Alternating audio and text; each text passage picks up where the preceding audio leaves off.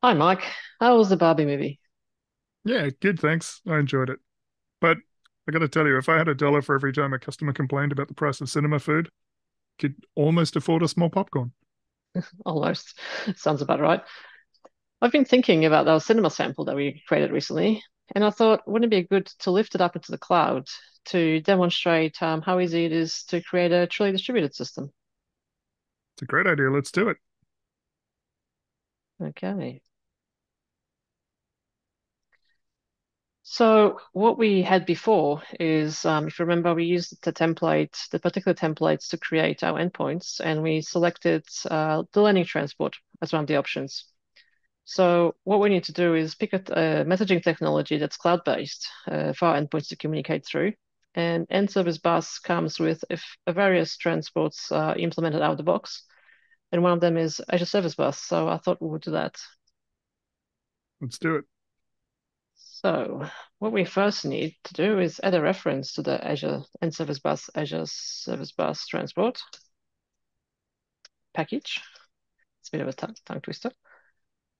And go back to the code where we had our learning transport defined and just change that to now use that Azure Service Bus transport. Now, if we had known we're using Azure Service Bus from the start, then we could have, in our template, picked Azure Service Bus and that would have generated the code for us. But there's not too much code to type or paste. So I'm actually storing my Azure Service Bus connection in an environment variable. So I'm getting that here. And then I've basically just replaced this line here to use the learning transport with this line to use the Azure Service Bus transport. And that's all there is to it. And because we want both our endpoints to communicate, I'll have to do the same on the other endpoint, headquarters. So I'll just quickly copy that across. So the package. And that's all we need to get the endpoints communicating via Azure Service Bus. What about the keys themselves in the Azure namespace? Do we have to create those? Uh, Yes and no, because we have this option here, enable installers on the endpoint configuration. They will actually create all the queues and subscriptions for us. But it's probably not what you would use in a production environment. You'd be more inclined to manually set those up directly in Azure. Yeah, I think we have a command line tool that will do that for you as well. You just give it an endpoint name and it will create the queue for you and set up subscriptions and things. Yes, that's right, we do. So let's give that a go.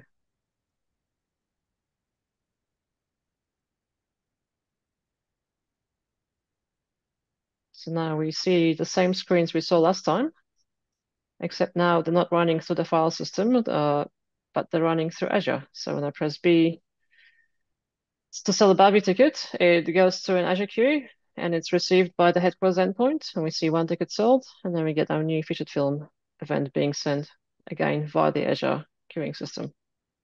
So Oppenheimer, Oppenheimer. There you go. It works. Nice. So it's distributed in that you've got multiple processes running and they're communicating using a network, but everything is running on your machine. And in most situations, obviously, there's going to be more than one cinema selling tickets, and they're going to be scattered all over the country.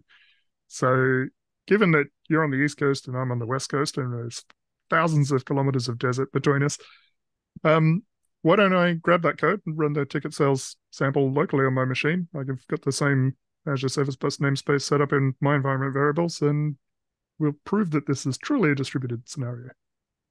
That is an awesome idea. So let me know when you're ready with your endpoint. All right, let me just download the changes that you've made.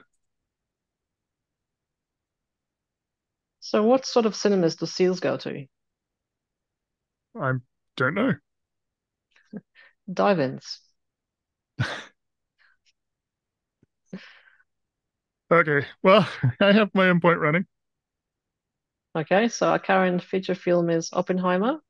It's leading by one, so I'm not touching the screen. I'll let you buy a Barbie ticket. All right, B There for you go. Barbie. Two each. Buy another one, and we should see a featured film change. New featured film is Barbie. I get that. I get that message as well, which is exactly what we'd expect. Right, it's quite magical.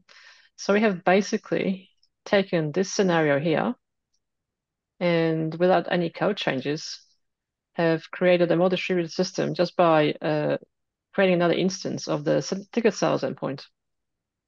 And And just by the nature of how this works, Cinema Headquarters, when it publishes the feature film changed event, it goes to both the endpoints. we did it in under an hour too. Like we could have done it in a lunch break. Let's Yes, upload this video to go with the other one so that people can see how easy it is to get endpoints from the sample communicating via the cloud. it's a great idea. I shall do that. Thanks for the catch up, and I'll see you next time. Bye.